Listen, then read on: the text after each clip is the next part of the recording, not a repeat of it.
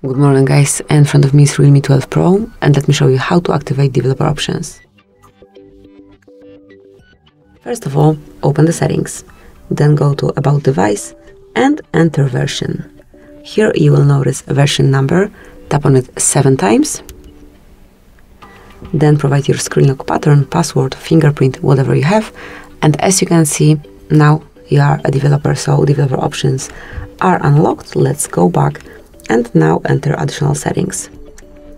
Here you can find developer options now.